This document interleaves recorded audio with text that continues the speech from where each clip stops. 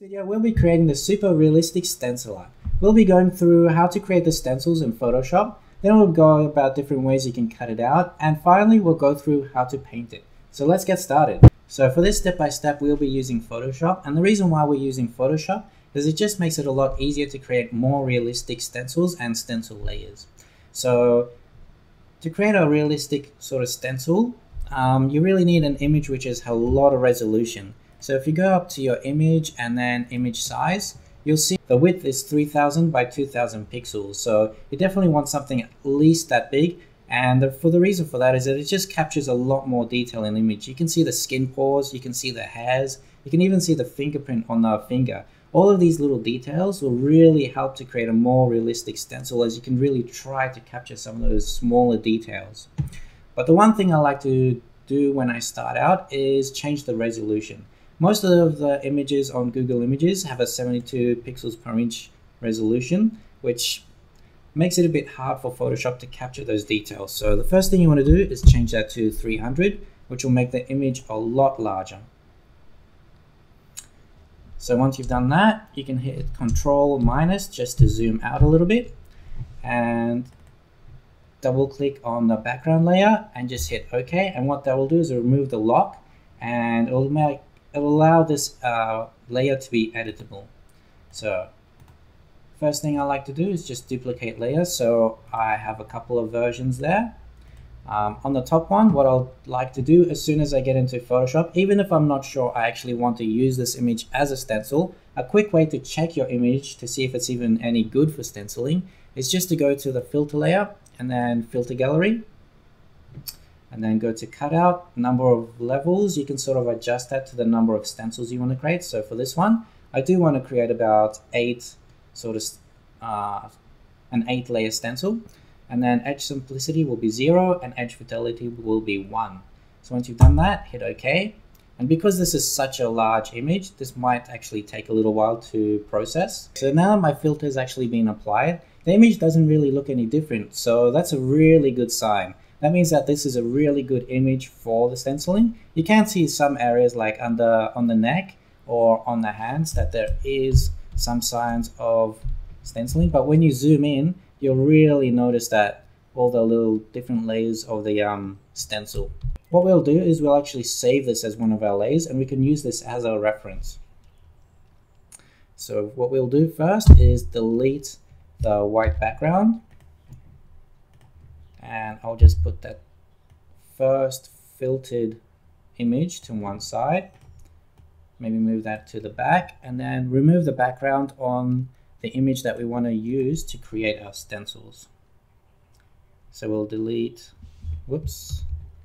One thing what you want to do is, if you're using the magic wand to delete your background, is make sure that your contiguous button there is ticked on for the time being. So it just selects the white on the background and not on the image. And we've deleted the white background. Ideally, you'd actually use the pen tool so you get a much cleaner edge, because you can see a little bit of pixelation, but I'll do that later when I clean up my layers. And what you want to do now is duplicate this image, the number of for each layer that you want to create. So I want to do an 8 layer stencil, so I'll probably do this 9 or 10 times. That way I have a couple spare, just in case I want to go back and adjust a few things.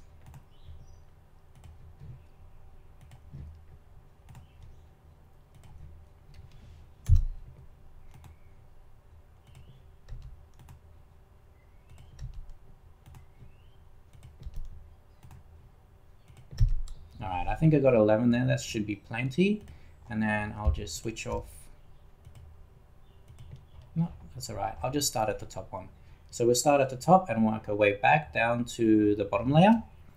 So the first thing we want to do when we start creating our stencils is, I like to do something that makes the whole process a little easier. So with this bottom layer, which we used our filter on to create our this is just a guide for us to help us along. If you actually go down to image and then adjustments and then threshold, this is a tool that we'll actually be using to create each one of our layers. If you look at the one that we used our filter on, it's actually got these little spikes on it. And what each of these little spikes represent, for me at least, is each sort of layer that we want to create. So what you can do now is with this sort of in the middle of the screen, or if you're using Windows, you can also go snipping tool. You can also use the snipping tool and just snip this. Because what this can do, especially for the beginners who've never done this before, is this can really help you a lot in terms of knowing where exactly to create your layers. So we copy that, changes, no, and then cancel that. So get rid of that. We don't want to apply it. We just want that little box. Move that to the top of our layer list, and then you can see it right there. So we'll just scale that up a little bit, move that to one side, and we can sort of just use that, keep that to one side as a little guide to help us if we get stuck. So I'll make that one a little bit bigger so it's almost the same size. I think it was about that big. Go again, adjustments, threshold. So that way we can just move this box underneath that one, and we can sort of use that as a little bit of a guide. So now we can sort of know that our first one wants to line up with that and wants to be somewhere around there. And then if we actually go down, zoom in on our image by hitting Control plus, if we actually compare the one that we used the filter on and the one to the left, we can sort of see that the first layer, where it has the lightest gray, what we want to do is move this around until we sort of see something similar in terms of shape on these sort of highlights through the bridge of the nose. That's sort of what I refer to. I find that the easiest part to look at. So I'm going to keep mine around this area down here. I actually like to use the magic wand to delete the color that I want, and make sure that you have the contiguous ticked off so it selects all of your little islands as well. So now that we've got that ticked off, I like to actually select the black and delete the black. Other artists like to delete the white. I guess I like to work a bit backwards, which is fine, because that's just what works for me. But you can do whatever works. So we've created our first layer, and you can actually see that we've got our first layer done. So that's our, so I'll just call this layer 1, just to try and keep things organized as I go along. Next, we can repeat this process for the rest of our layers. So let's just do layer 2 together, and then I'll probably fast forward through the rest of the layers because it's a pretty repetitive process. So now we just go to Image, Adjustments, Threshold for layer 2. And then if we move our box up to here, and we want to line it up with that second one, so it wants to be somewhere around here. Okay, now I'm gonna select all the black again and hit the delete. And now what we can do at this stage, now that we've created 2 layers, is hit the Control and U button, and what that will do is allow us to adjust the color of that layer. So as you can see, as I slide this across, the second layer I want to try and match up to that sort of slightly darker gray.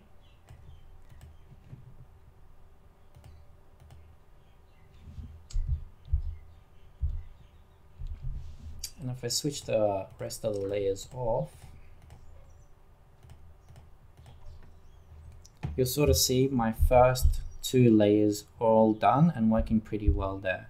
So now we'll do this for the rest of the images. So here's my third layer, and then we'll go Image, Adjustments, Threshold. Okay, so let's zoom out a bit, and then we can sort of adjust this to our layer 3, which is roughly about here at 150, I think. And then select the black, delete it, and then hit Ctrl U, make it slightly darker. Ideally, we'd actually match these grays to the spray paint we're using, so we can sort of foresee how it's going to look as a spray painted product or as a final artwork. And that's also something you can do just to double check before you go ahead and actually cut your stencils out. But you can already see here that the stencil is starting to form, and we're getting heaps of detail in there, which is really awesome. So let's keep going through the rest of these layers, and I'll check back in with you once I've done my last layer.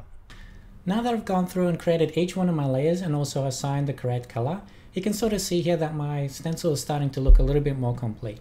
But the next thing I like to do is pretty important, just to try and make it a bit easier to cut out, because regardless of whether you cut it by hand or machine, you kind of want to simplify it to, one, sort of get a bit of a more of a stencil look.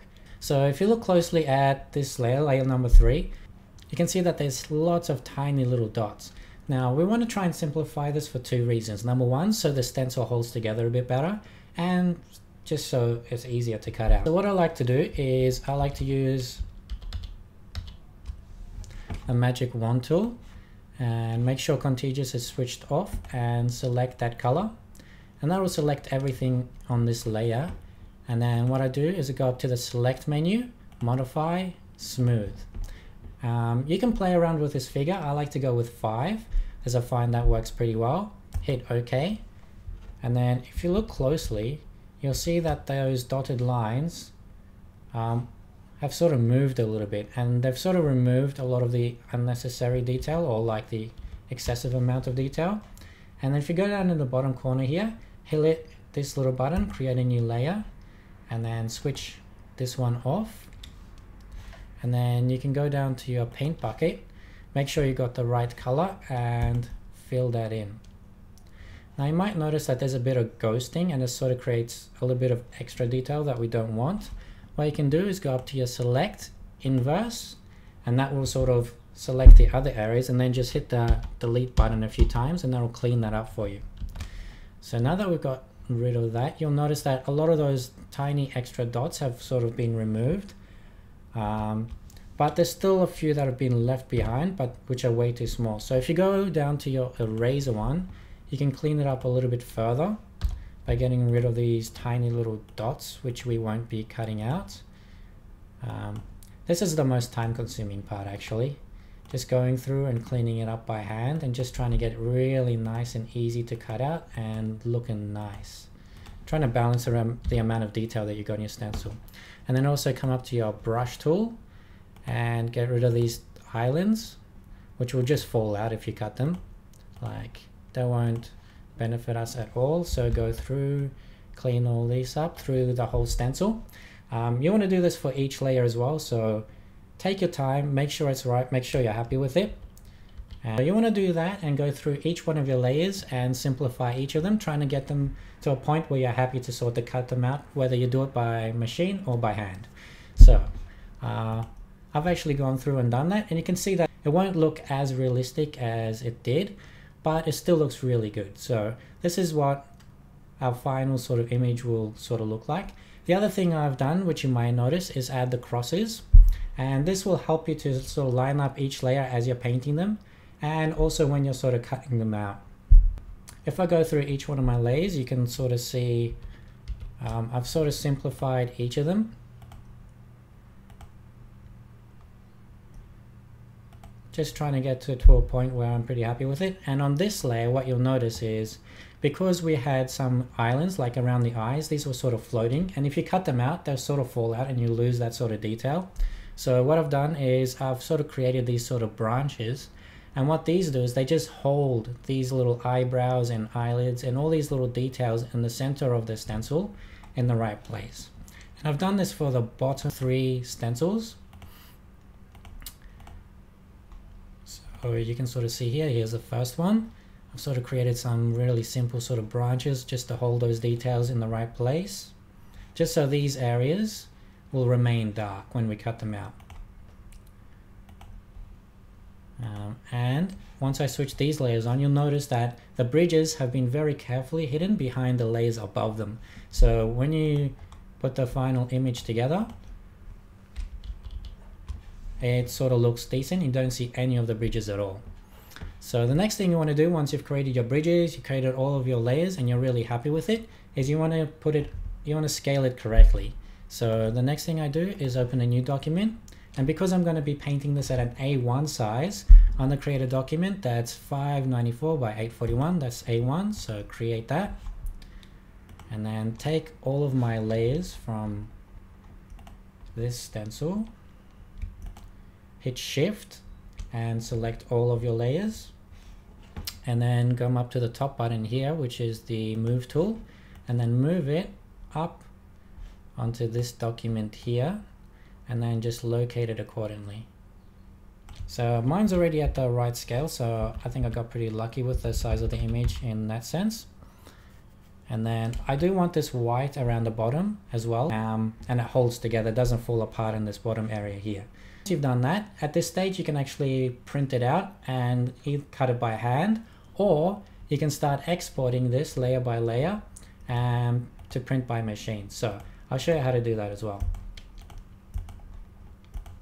So if you switch off all the layers that you don't need and just start with a layer that you do, I'm going to be cutting this out on the Cricut, and the Cricut can only cut A3 at one time. So what I need to do is create a new document, which is A3, click create, double click here, hit OK, and that sort of removes the lock. Then I'll select my move tool again and move this white A3 document and sort of hit Control I to turn it black so it's easier to see, and I just want to line it up in this top corner. And I want to create 4 of these because 4 A3 documents will make one A1 size. So once you do that, you can hit Control I again, hit the magic wand tool and select that A3 piece, and it selected all of the white. So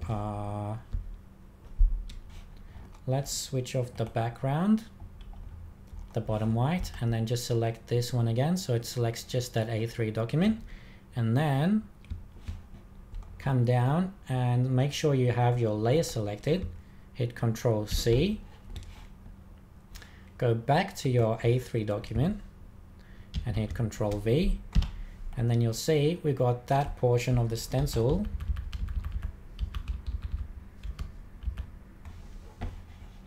sort of, this is exactly what we're going to cut out, and we're going to cut out 4 of them and then piece them together after we've cut them out on the Cricut.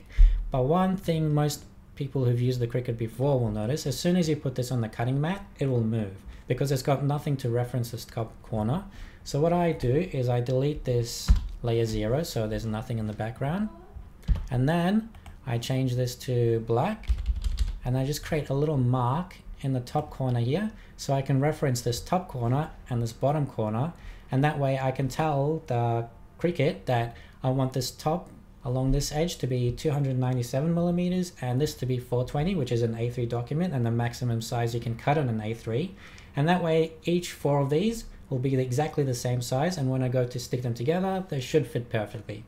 So for the next part, we're gonna probably skip cutting them out on the Cricut because that's not the most exciting thing to watch, and let's go straight to painting.